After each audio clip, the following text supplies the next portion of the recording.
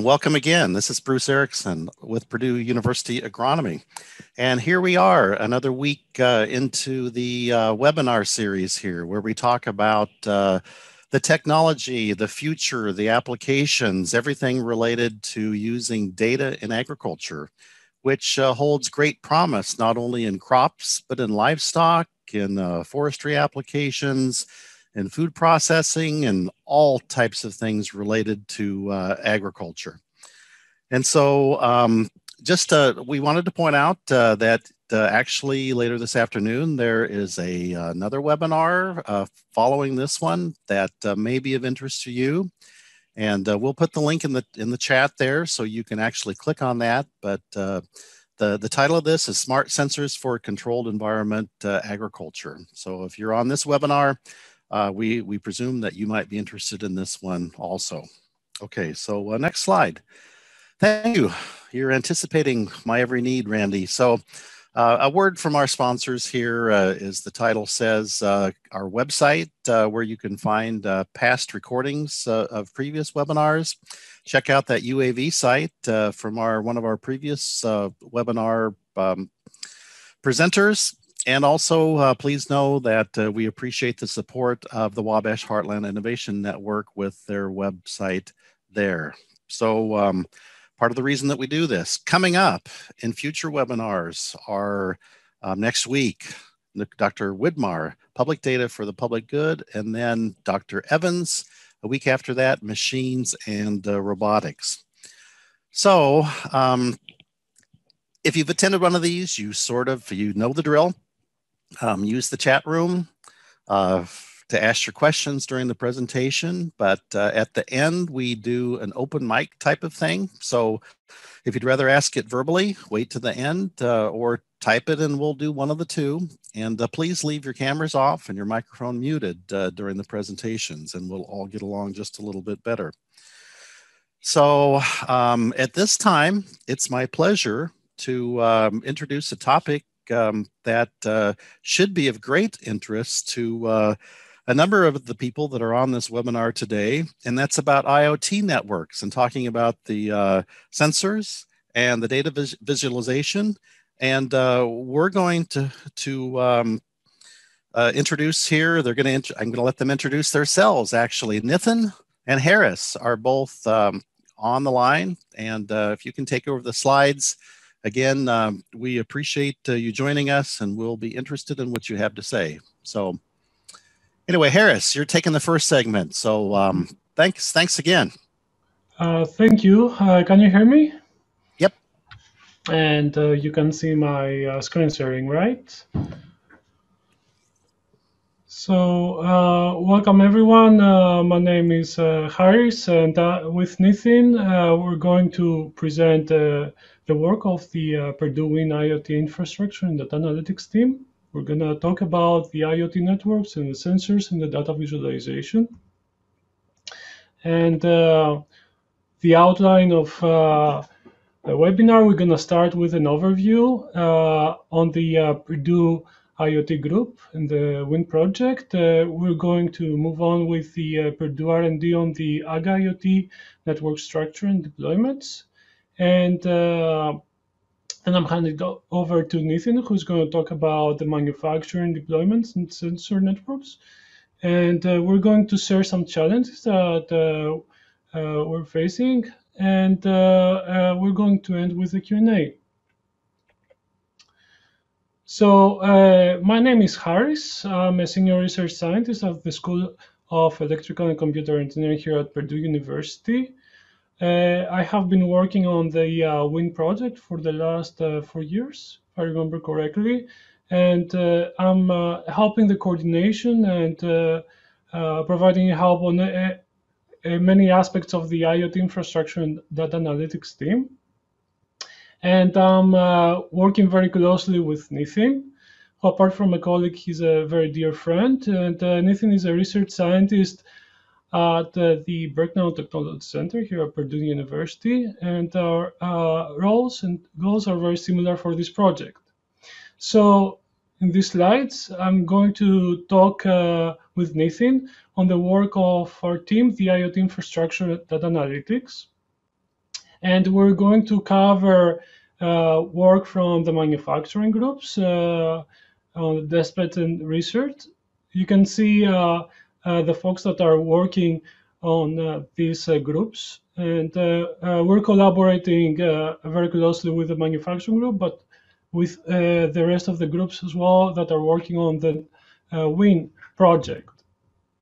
So the WHIN project is for the Wabash Heartland location in Indiana. It covers 10 counties around Tippecanoe County, Purdue University. And it's a 5-year grant from the Lean Endowment that started in 2017, was 4 years ago. And the goal of this project is to make these 10 counties the epicenter for precision agriculture and smart manufacturing, empower the businesses to plant and grow in the Wabash Heartland. So there is many folks at Purdue that are working in this project. I think there are around 100 people working on this from different disciplines, including agriculture, manufacturing, the IoT team here at Berkeley Technology Center, and are at the Center for the Regional Development and Administration. So I'm going to dive into the details of our agriculture networks and IoT deployments. And then I'm going to hand it over to Nithin, who's going to talk about the manufacturing side. So first slide here shows the overview structure of our agriculture IoT networks. We start with a node on the left that through the LoRa communication protocol sends the measurements to a receiver gateway. And that receiver through the cloud, through internet connection, uploads the measurements to a web server where we have deployed the Django framework, and communicating through MongoDB, we can visualize the measurements and information about the nodes and the sensors on our portal. And there is API also developed for that. So going back to the left on the node, apart from the LoRa and LoRaWAN communication, supports BLE and ANT. And of course, it's designed with low power electronics. We have developed a mesh network with based on the LoRa protocol. And that is to increase the range for communication when we deploy it at the agricultural fields. We have many years of development experience in this platform, and the latest iteration of our node is with IP68 enclosure in order to withstand the weather that we have here in Indiana and in other locations. The node is sending communication through LoRa in a receiver, which is currently a Raspberry Pi with a LoRa transceiver module on it. Of course, the advantages of using Raspberry Pi is relatively low cost and easy to deploy and develop. The operations that take place on the node of the gateway is to decode messages, format them for the server, and add some more information that are being sent to the server, where we have developed the framework with different databases, but for this communication we use MongoDB, and we have developed all the stacks. So we have control on the input and output on the visualization through different pages that I'm going to show an example on one of the next slides. Hey, before you go to that next slide, I told you I'd be asking some questions. Go back quickly, Harris. Is a Linux web server a mandatory thing for this? Like if a farmer or an agribusiness person wanted this, does it need to be Linux?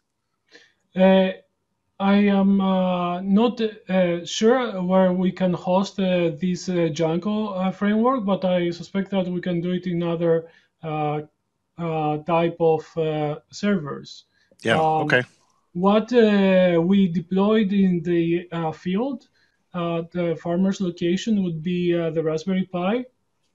So we are hosting the server, and the server receives the measurements from the Raspberry Pi through Wi-Fi internet connection at the farmer's location or collaborator.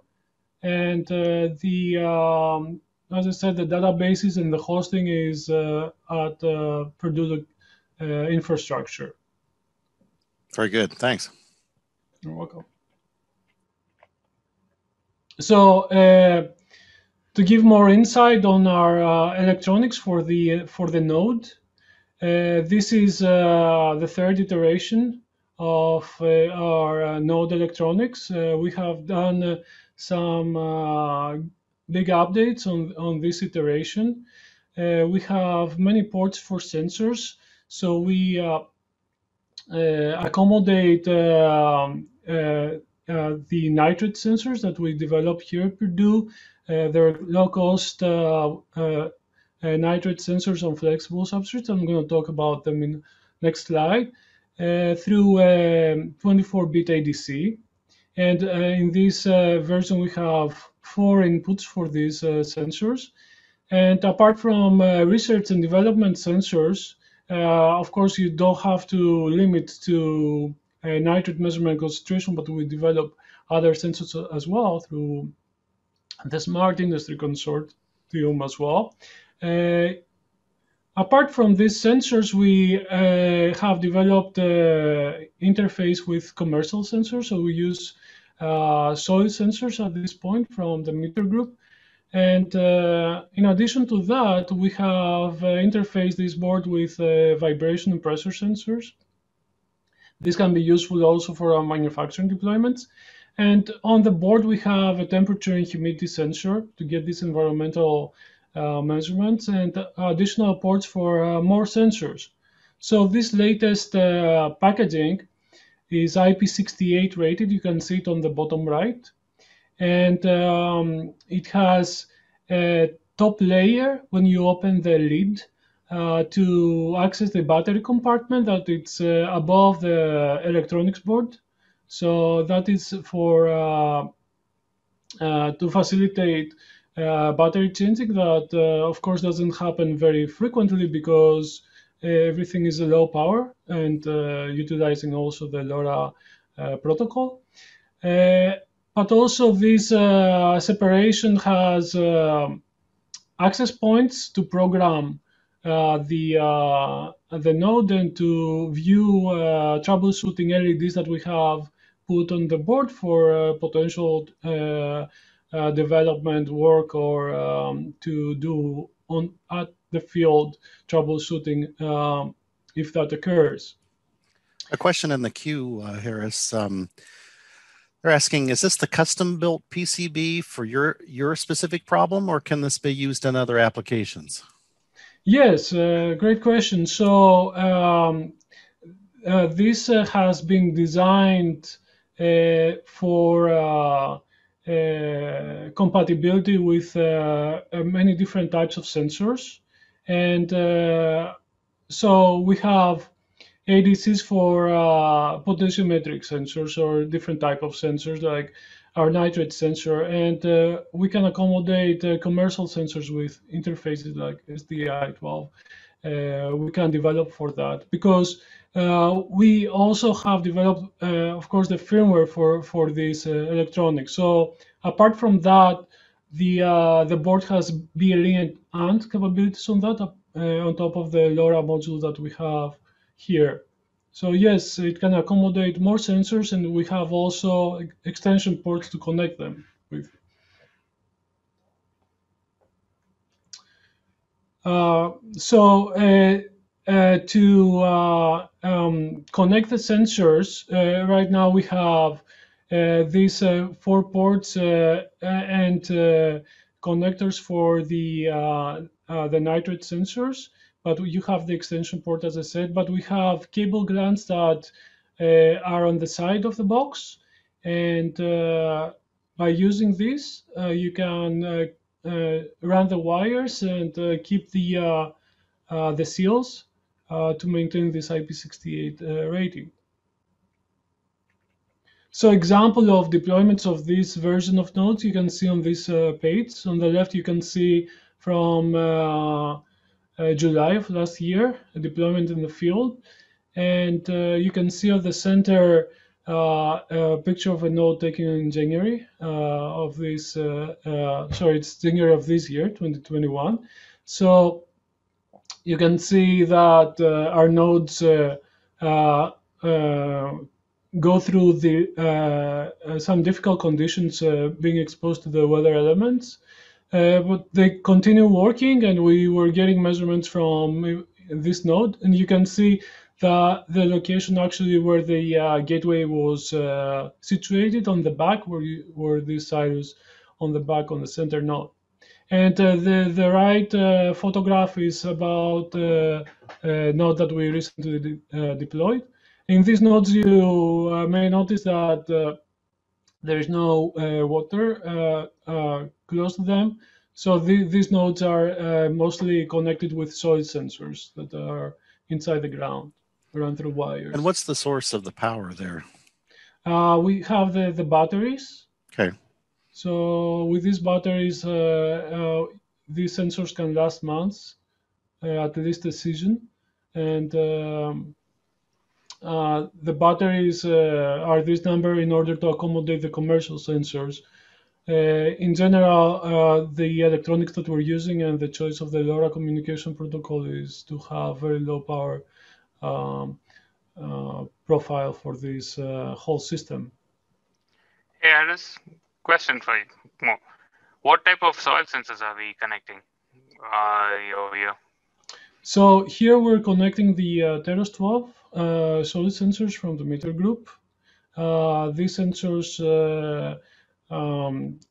can give the volumetric water concentration and temperature and moisture through the water concentration and conductivity.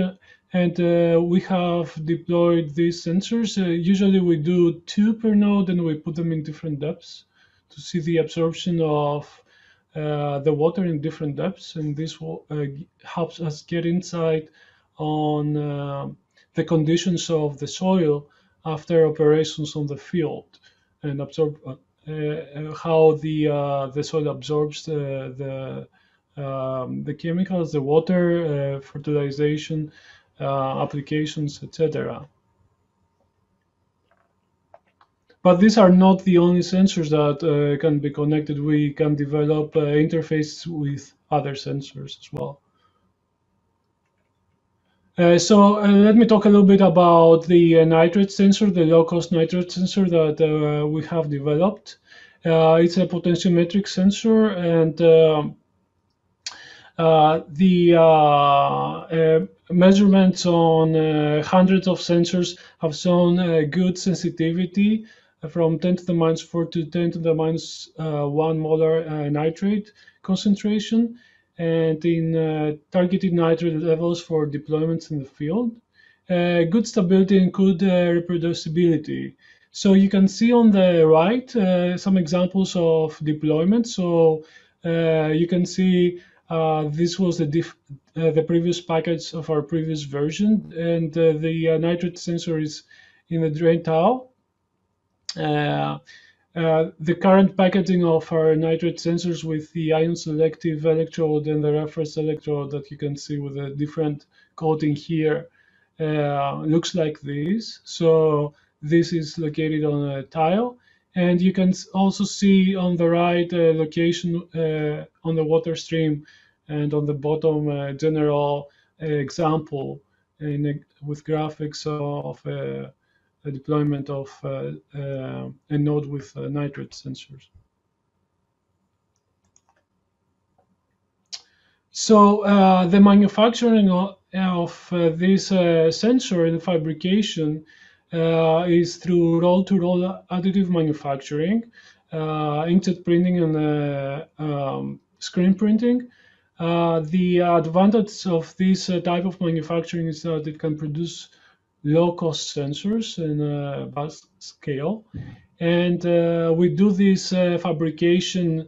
We can do this fabrication on site. We actually recently acquired the roll-to-roll screen printing tool that it's been showing here that can do the screen printing for these sensors, and we add the coating through microgravure, and we have also inkjet roll-to-roll printers through our facilities with the SMART consortium.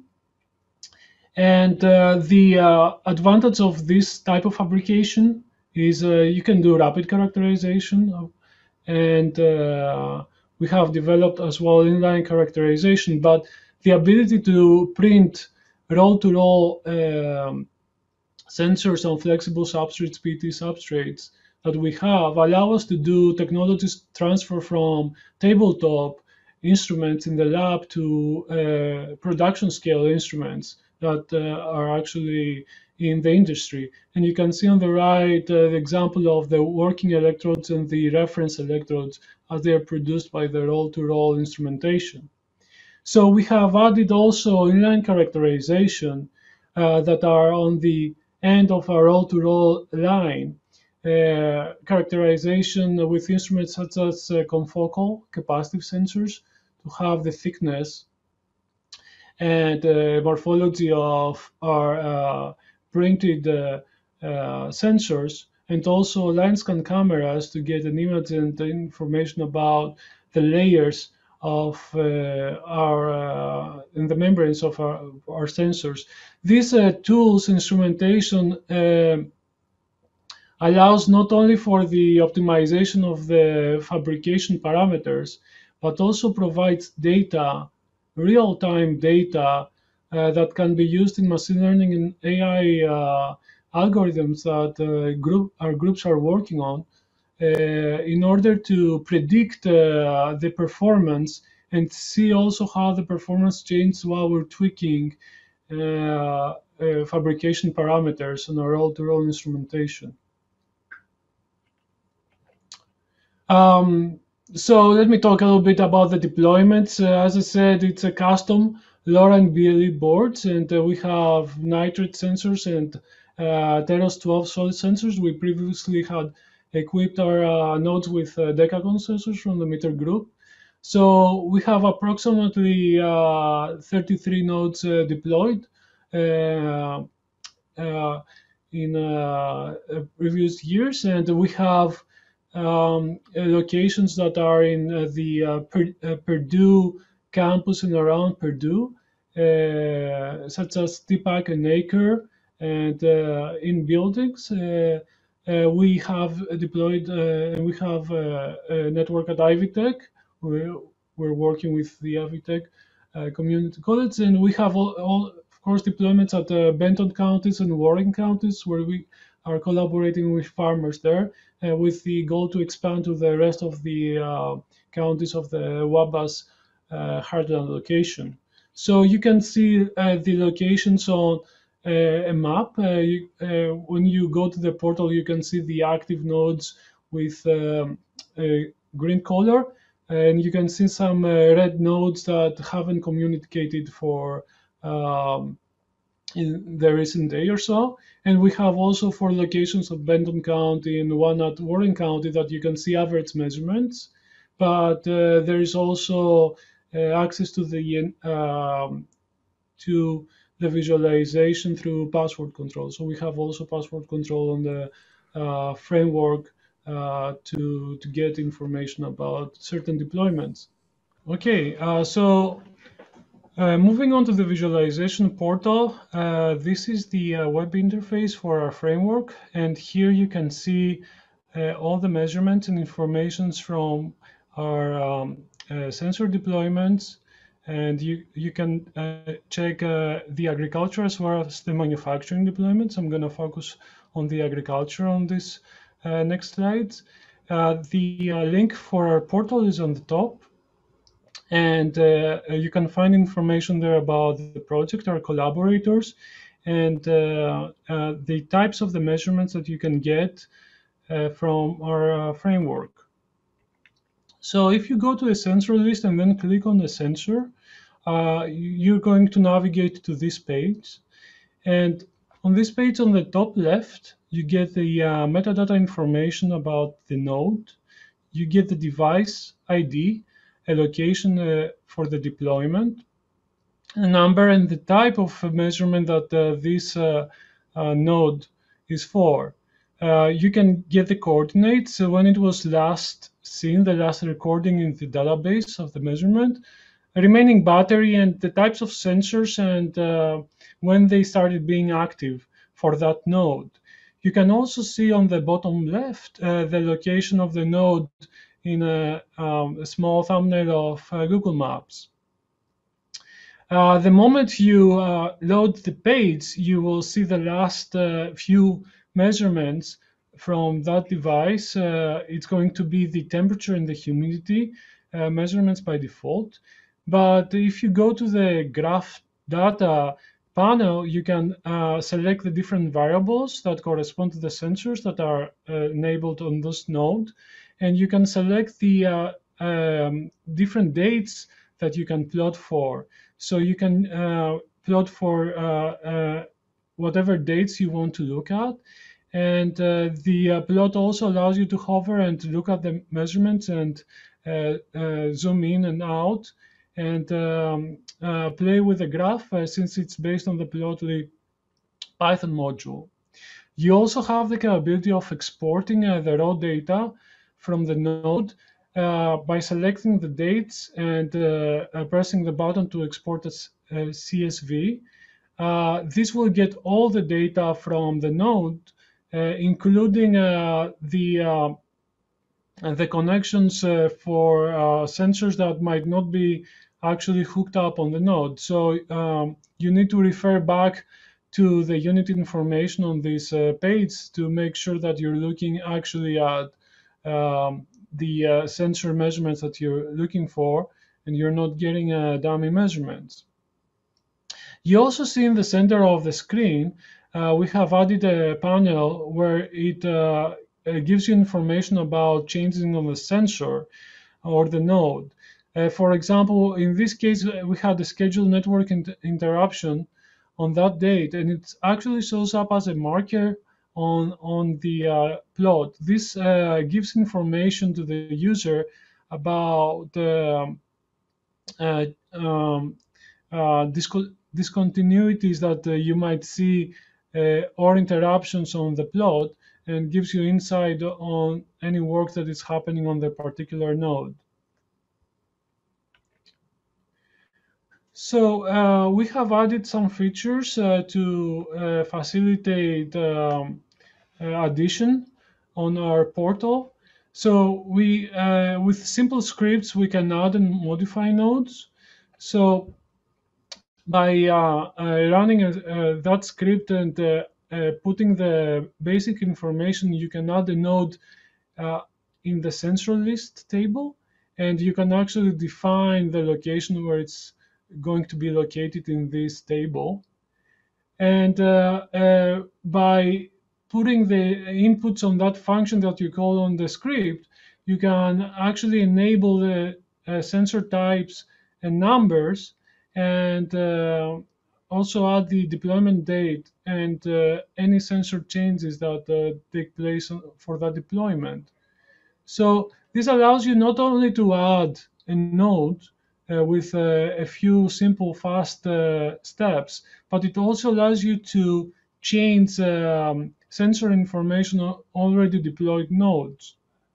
So our framework is easy to use and easy to expand on new types of deployments.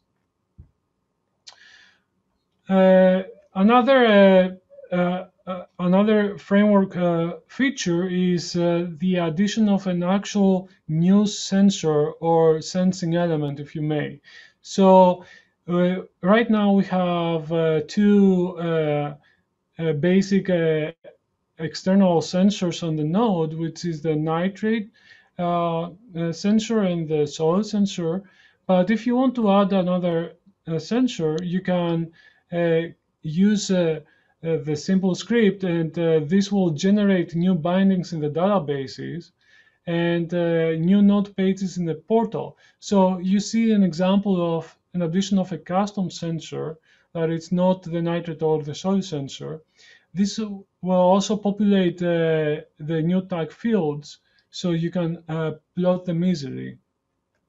So as I said, this allows for integration of new sensors in the same framework.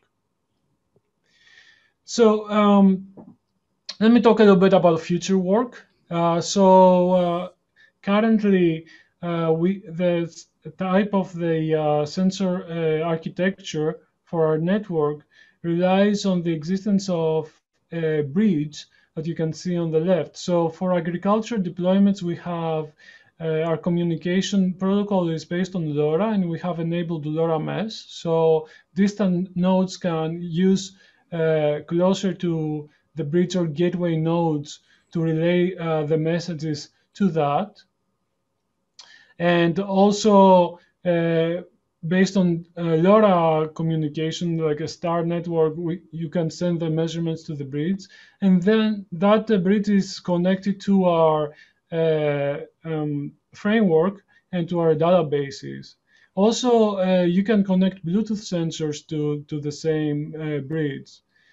Now we're moving to an integration of LoRa mesh and Bluetooth, and LoRa 1 to LoRa 1. So we will add capabilities on our gateway or bridge that collects the measurements from the different sensor networks to be able to connect to LoRa 1 network and application servers, so you can take advantage of the security and the different types of integrations that this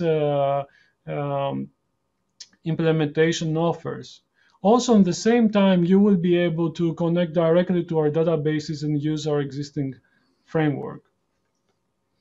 So this summarizes our current and future efforts.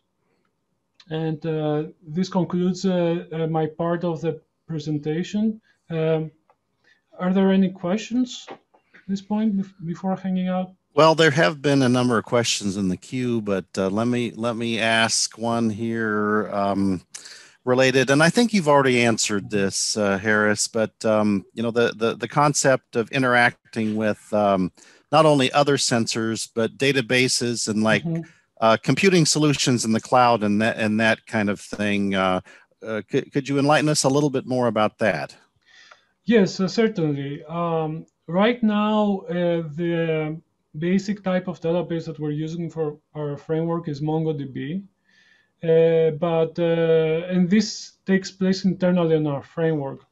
We have the capability of integrating different types of databases and also forwarding our measurements to different types of databases. And that makes it easy, the integration with existing frameworks and cloud solutions. So you can replicate, if you want, that pathway to or the framework to also forward it to another type of database.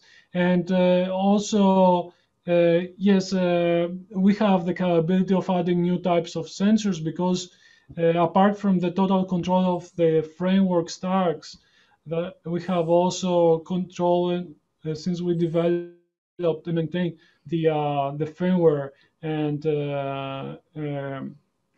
ports and expansions on our readout node, the one that we connect our sensing elements to. So we have additional ports, and it's a matter of developing the firmware part to add existing either commercial or research sensors. Well, really, thanks for your time and your work, Harris, on all this work on trying to, you know, getting the sensors to talk to each other to get that information back in from the field. That's really an important part of making this whole digital agricultural thing work. And it's been, frankly, a bottleneck in you know, to make everything, you know, get the solutions for the farmers and the retailers and everyone. So again, thanks. At this point in time, we're going to switch a little bit over to another person that's working in a similar area in the same shop, basically. And it's Nithin Raghunathan. And what he is going to do is to focus more on the manufacturer side of things, but a number of things that he'll talk about will also relate back to what we're doing in agriculture. And so, Nithin, take it away, please. Cool. Thanks, Bruce. Thanks, Harris, for the nice presentation. So, what I generally wanted to focus on is on the other side of our deployments, which has mostly been on the manufacturing side, which, as Bruce mentioned, has a lot of applications on the ag side too. So, one of the main things that we focused on is on condition-based monitoring for manufacturing deployments. And the reason, so one of the questions that most people can ask is, why do we need this? Okay, and the reason is, okay, with most manufacturing industries, they want to have like 100% uptime in almost all of the plant operations. That, in other words, they don't want to ever shut down the manufacturing line. The way they do that is that, but with most things in life, things break, like all of your machinery. So there are multiple ways you can handle it. One is the preventive maintenance, where you go through periodic cycles and actually fix stuff. Or you have your reactive maintenance, where like once the machine breaks, you're like scrambling to get it up and running by replacing it or fixing it in the process. What you really want to stand about is actually stand in the middle, where you want to do condition monitoring, where you can actually do both preventive as well as reactive maintenance before anything can actually happen. So by that, you can reduce the number of failures that happen and achieve like near 100% uptime in operations. Now, the two most common ways of condition monitoring in manufacturing tends to be, one is temperature, where if the machine starts getting hot, something is actually happening. The other one is vibration. This is similar to your car. If you start hearing the little rumbling in your engine motor, you start to wonder, okay, maybe something's wrong and you need to take it into the shop. The same concept actually applies over here. How does that actually work, though? Okay, so for that, we need sensors. Like, one of the sensors that most people use is the PCB sensors, which is a piezoelectric sensor. It tends to be the gold standard. Other low-cost sensors tend to be the fluke vibration sensor, which is more on the reactive maintenance side, because all it can tell you is something's wrong, and it usually when it's closer to things that need to be fixed. Now, what we want to do in this circumstance is that see whether we can replace the PCB sensor, which is about $1,000 a piece, to something that is cheaper, something like the piezoelectric or the MEM sensor, and in some cases, the flexible vibration sensor that we are currently developing. And the next step is take all of these sensors, connect it to manufacturing equipment, use our customized PCBs, customized interface hardware, and upload the data to the cloud so that we can bring it back. This is similar to what Harris has already presented to you in the ag side. We want sensors to be able to send the data back to a remote location where we can actually pick it or download it and do our analysis. So for that reason, we had to create like to create some test beds on that. This kind of gives you an overview of our manufacturing deployments. We started with a lab scale test bed, which is usually a 12-volt DC motor, move to a large scale test bed, which is like control environments like the Berg Nanotechnology Center. And then we go to the manufacturing plants to actually deploy these sensors out to get some real world data. And in all cases, we want to look at close to the end of life, store the data, do some signal processing, some artificial intelligence analytics, which I'm going to get to, and do dashboards. Pretty much use the framework that Harris has already worked on to actually visually display the data in a sense that makes, in a methodology that kind of makes sense to us. We have done these deployments at various places, with some of the places at Purdue being the Berg Nanotechnology Center, the Indiana, and also the Indiana Manufacturing Institute. And we've transferred these deployments also to other places like Biotone Ag, Evonik, Tate & Lyle, and Drug Plastics, all industries in the 10-county region around Lafayette. One of the things that I briefly touched upon is the flexible vibration sensor. Like the flexible nitrate sensors, we've also been trying to reduce the cost of the sensors. And for that, one of the groups at Purdue has actually come up with this novel method of making piezoelectric composites on flexible substrates using the same roll-to-roll process. This is the grad students that are working on the group. His name is Armin, and the professor that's working on this research project is Miko Chakmak. With this, you can create low-cost sensors in the order of few cents a piece, has almost the same capability as almost the same capability as your PCB sensor. And in fact, what we did is we did comparisons of the PCB sensors with the flexible sensors and also low-cost MEM sensors, deployed them on Burke motors to see how the data compares, and whether we can actually analyze failure from the same data. Turns out we can come pretty close. Now there are some fine tuning that needs to happen, which is basically in the design of the sensor and such. Because when we designed the sensor, they initially designed it with the intent of monitoring low vibrations and also to make it as a flexible speaker. Now we want to fine tune it to behave more on the PCB sensor. So we want to be able to pick up spectrums in the higher order frequency ranges, like in the 4 kilohertz to the 5 kilohertz range. Whereas if you notice in the flexible vibration sensor, right now we are limited to about the 2 kilohertz range. Now, this is something that we can work on, but in terms of consistency of the data, we are pretty well consistent. This kind of shows the waterfall plot of a repeated sensor measurements over several hundred hours.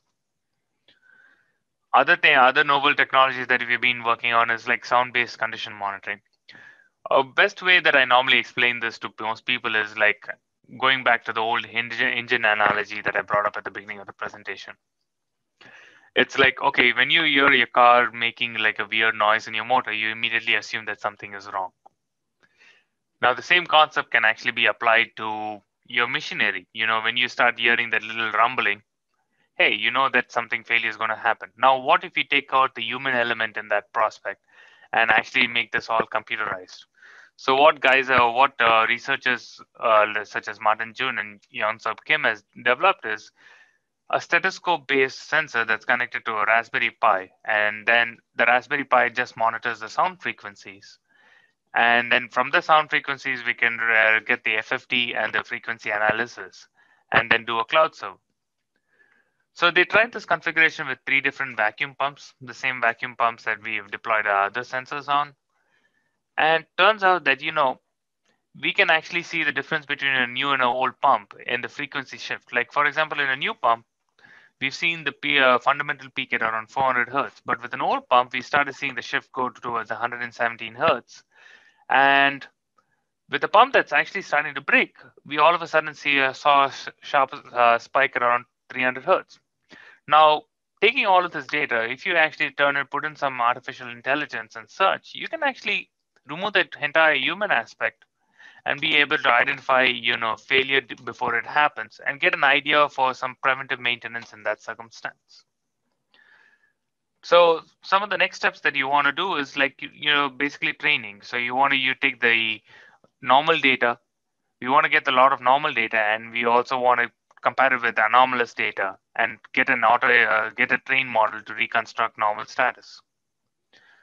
One of the other aspects of this project is visualization. You collect all of this data.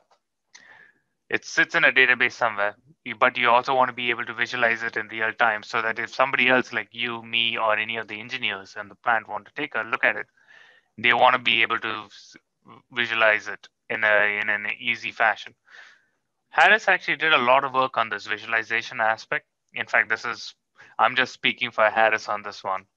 And some of the work that he's done is on the Grafana-based plotting, which is you can connect multiple different sensors in the same environment. Over here, we see the Burke environmental sensors, all the vibration sensors, and the temperature and humidity sensors that have been connected to the Burke pumps over here. And then we have also custom plotting that is similar to the visualization that Harris presented on the agriculture side, where we can see the vibration of the XYZ of some LoRaWAN and LoRaWAN based and Bluetooth based sensors that we've been using. Expanding the Grafana interface further, you can also connect sensors of different types to it. So This basically is that we've actually connected three different types of sensors. One is a wired-based thermocouples, wireless-based LoRaWAN-based sensors, and wireless BLE vibration sensors, and a three-phase current meter, all connected to the three vacuum pumps in the subfab of the Berk Nanotechnology Center. This shows you like a direct visualization using Grafana of all of the data that you see. From this also helps us analyze how each of these factors relate to each other and what could actually be causing failures and what can be used to identify failures early on in the process. The last thing that I want to touch base on is AI techniques in IO systems. This is something that I feel like can be added to both agriculture and manufacturing. The first one is the reduced data transfer. Why do we need to worry about data transfer and wireless technology? Well, from this little table right here, what happens is in all of these sensors, the majority of the power consumption is actually in the transmission phase. What if we can reduce the amount of data we transfer, but at the same time retain the information that we need to do? That's what the anomaly detection and reduced data transfer is trying to achieve. And basically, using algorithms that are developed by researchers, and Professor Bakchi's group and other groups, is that you can actually, effectively predict what your next data is going to be sent. We've tried this out for a couple of sensors for using LoRa technologies, and we can reduce we can, instead of transmitting 100% of the data, we transmit only 30% of the data, and then compare it with what the real data that is being recorded. And it turns out we can actually get a pretty close agreement to what we want to see, especially with temperature related data. Now, let's try something and we tried the same process with something which has a higher data transmission range, like vibration data. Whereas in vibration data, we are not looking at single point measurements and we need to transfer data more frequently, especially when you want to get the frequency based analysis from it. Did the same thing.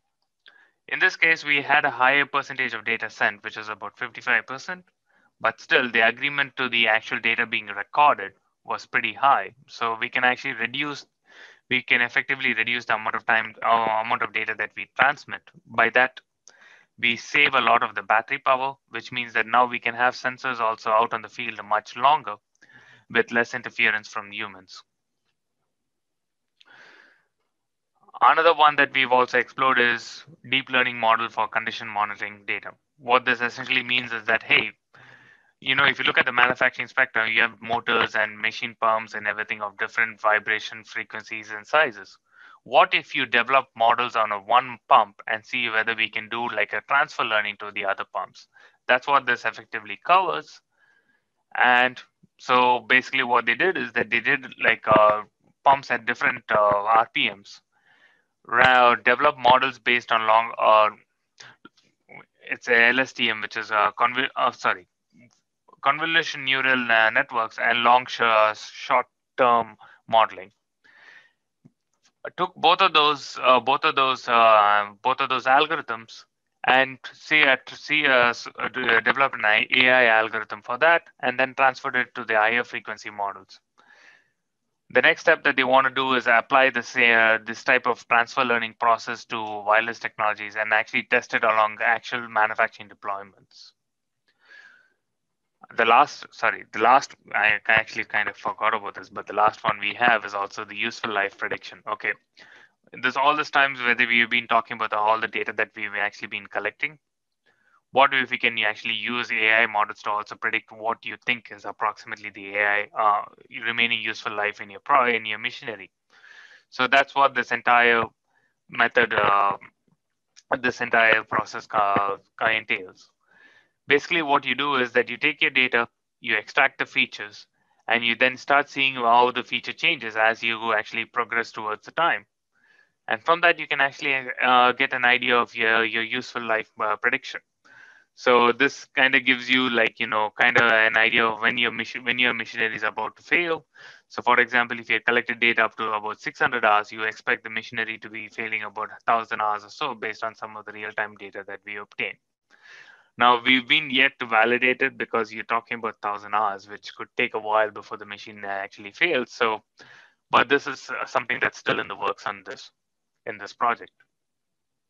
So anyway, I didn't want to spend too much time actually, on all of the manufacturing deployments, mostly because, the key goal of this was digital ag. But I just wanted to give you kind of like a flavor of all the different type of manufacturing deployments we've been doing.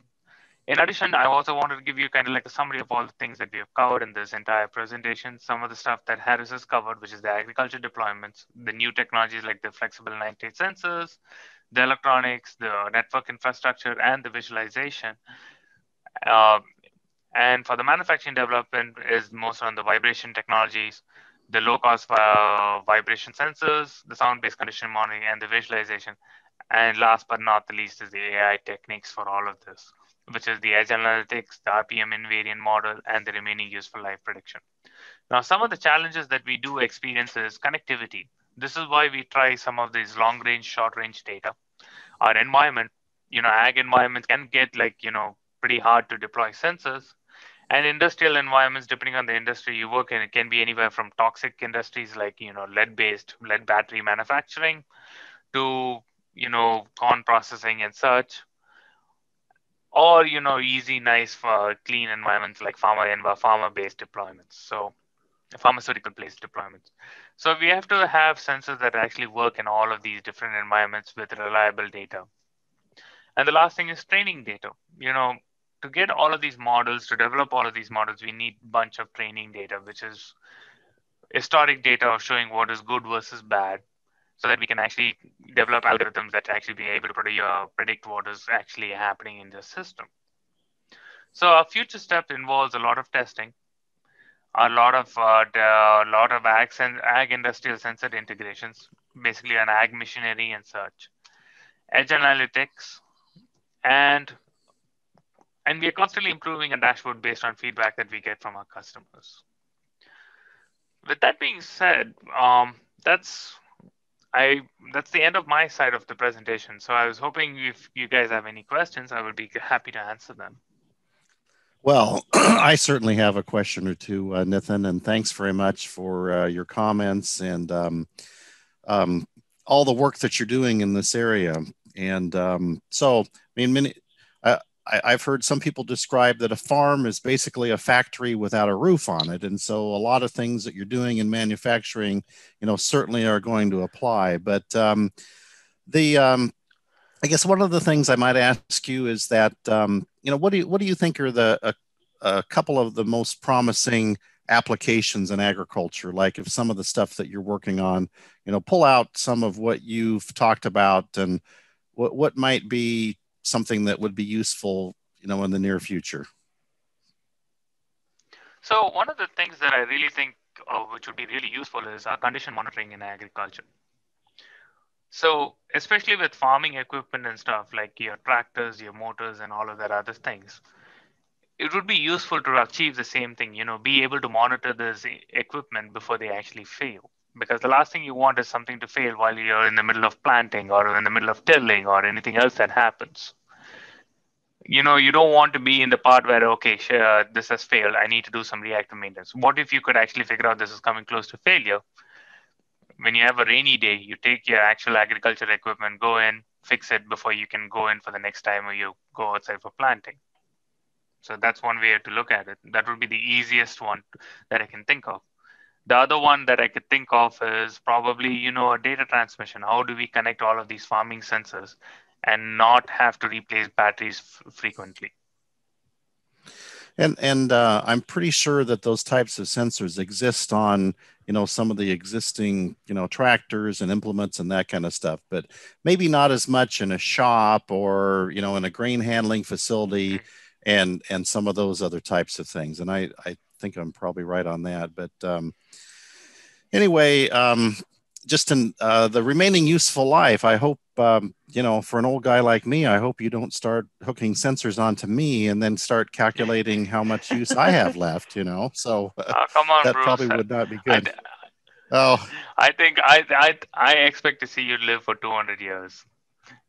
Oh, well, I think your estimate's a little high there, perhaps, So, so anyway, I think that's probably good for now. Really appreciate the time, and expertise of Nithin and Harry, and we need people like you outside of agriculture to help us that have worked primarily in agriculture all of our lives. And I shouldn't say you're outside of agriculture. You're certainly, part of our team here. So anyway, with that, and thanks to our participants today and to those that are listening to the recording. And we will be back again next fall with another series of webinars. So thanks again, everyone. Thank you. Thanks, Bruce. Thanks for the opportunity.